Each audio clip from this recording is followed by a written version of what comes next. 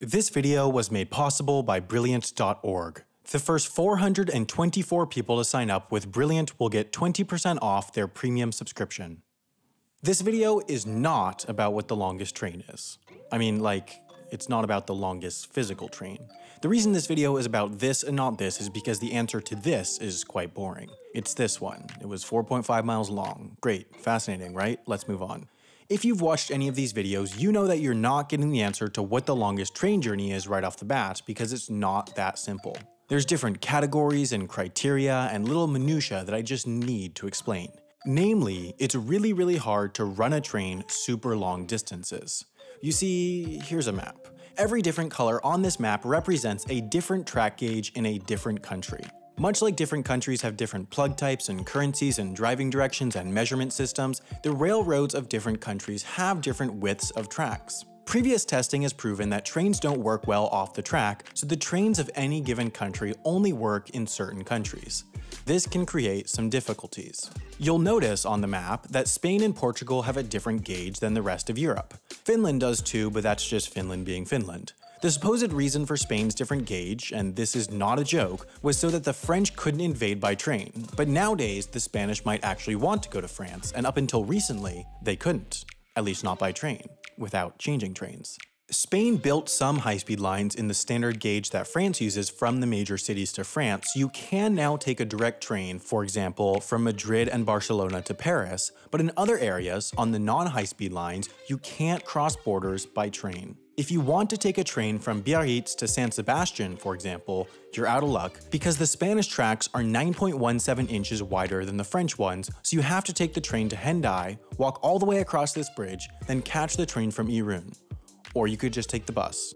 Now, you can actually switch the gauges of trains, but it's massively inconvenient. At best, it takes hours for a full-length passenger train, but some trains, like the legendary Trans-Siberian service from Moscow to Beijing, do exactly this. The train stops at the Mongolian-Chinese border for 4 hours while it's reconfigured for the thinner Chinese tracks. As it turns out, by doing this train is the third longest passenger service in the world, spanning 5,582 miles over 6 days. But just for some fun, let's do a rapid-fire round of the longest passenger train services by country.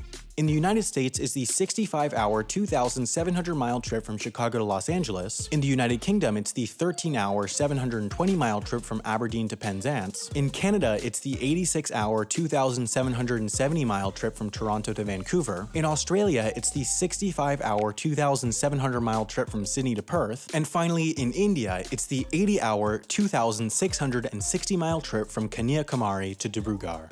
However, the world's second longest train service is, big surprise, also in Russia. It's also a Trans-Siberian service from Moscow to Vladivostok in 144 hours and 5,772 miles.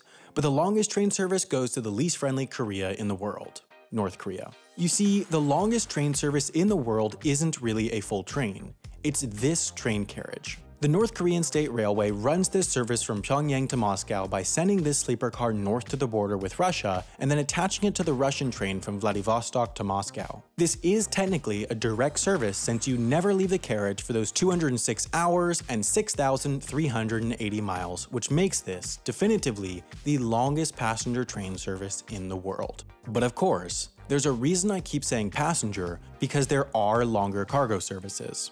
China, in an effort to improve connectivity with the West, has started running cargo trains directly to Europe. And these aren't just for show. There's a legitimate place for cargo trains as a medium-speed service between superfast cargo planes, which take about 12 hours to get to the UK, and cargo ships, which take 30 days to get to the UK.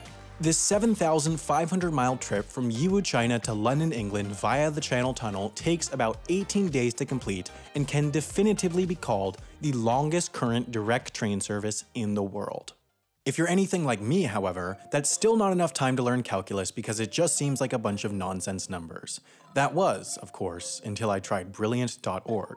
Rather than just teaching you how to do calculus problems through memorization, they start by teaching the intuitive ideas behind calculus. By playing through the puzzles, you get to understand how calculus works. Brilliant also has tons of super interesting courses on topics like solar energy, probability, number theory, and machine learning, which similarly guide you by building up your intuition. You can take as many of these superbly designed courses as you want with their premium subscription, which, by being one of the first 424 people to click on the link in the description, you can get for 20% off.